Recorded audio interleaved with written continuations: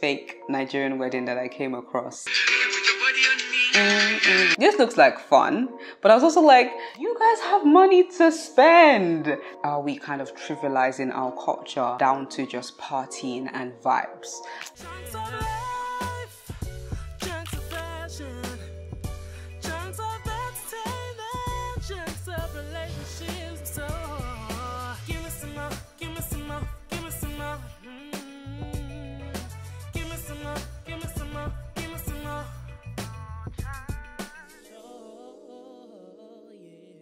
Hi guys, welcome to the Mochunks show and welcome to another installment of Chit Chat with Mo, where we have controversial debates, honest conversation and so much more.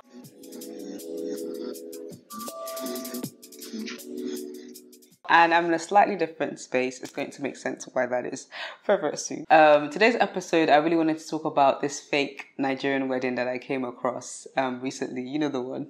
Yeah, this fake Nigerian wedding and a lot of, the different thoughts that it kind of sparked. So I saw this amazing video on my Twitter and it was basically a fake Nigerian wedding. In fact, let's find it right now and watch it. We do a fake Nigerian traditional wedding party.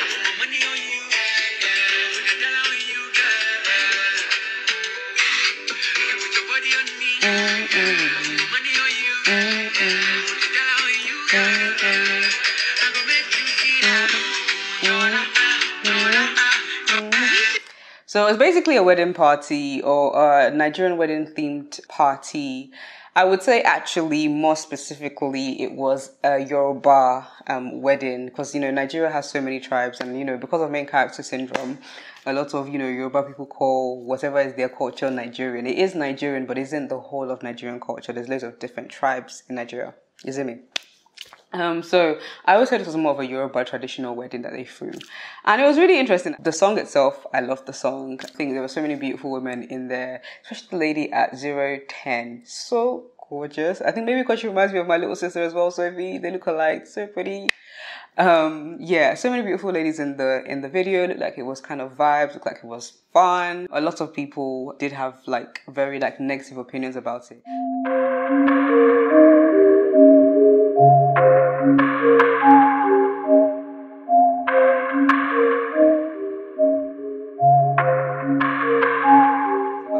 I think my opinion about it was, okay, this looks like fun, but I was also like, you guys have money to spend. They got money. That was my thing, because obviously weddings, they are not cheap.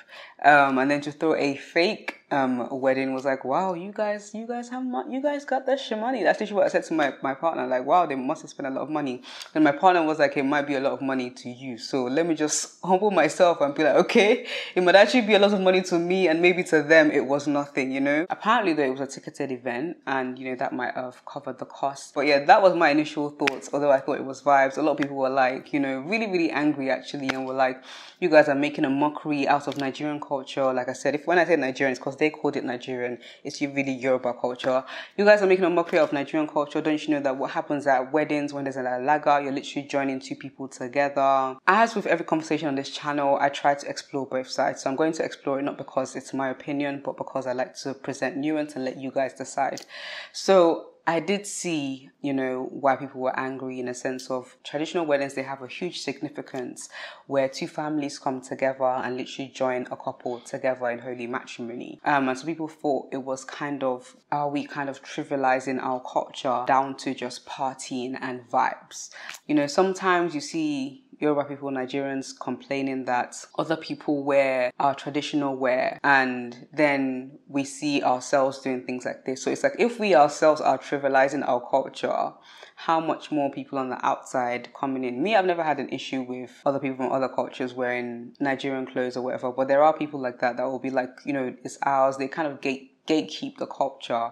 To me, we're all African. Yes, we have our unique differences, but I actually honestly do not see an issue with someone from another culture wanting to try out and wear my traditional clothes at their wedding or whatever it may be. I just feel like life is not that serious. Are you late?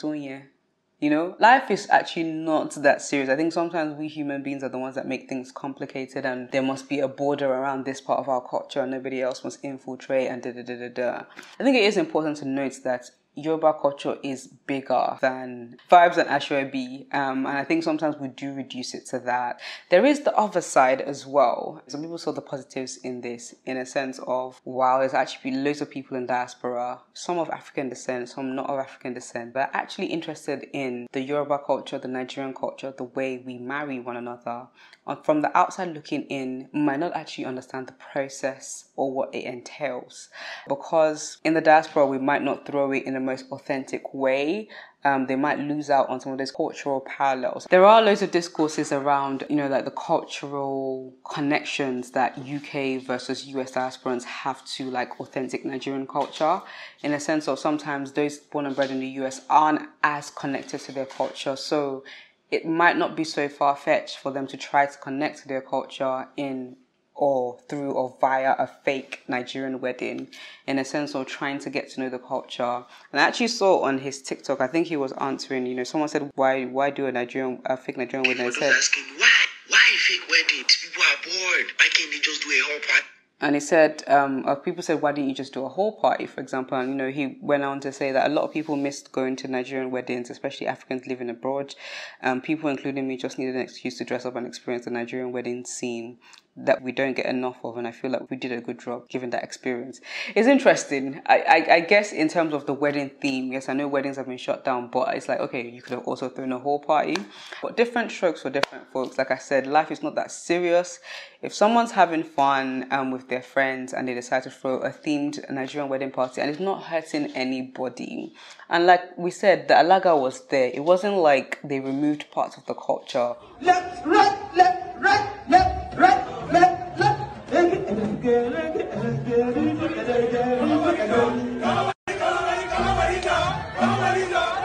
On the outside, it might have looked like just vibes and Asoebi, but they had those integral parts of the culture, which some people might actually say, okay, that was even worse because you're making a mockery out of something so significant. But I'm going to leave it over to you guys. What do you think about this fake Nigerian / Yoruba traditional wedding that was thrown in, I think it was Houston, Texas, in America, and actually they're having some more that's coming on. Do you think like it's trivializing Nigerian / Yoruba culture, or is it just a bit of fun, a bit of a laugh that no one should kick anyone for doing? Should traditional Nigerian / Yoruba weddings be kept sacred and not used as a theme for a party? Should they have just thrown a normal hall party, or should they just carry on having fun as they please? Could it be a good teaching point for those who don't really understand the culture? Let me know in the comment section down below. Let us know if you liked it. Share with your friends, comment below on the things I spoke about, and subscribe to this channel for more. Until next time, guys, peace and love. Peace and chunks.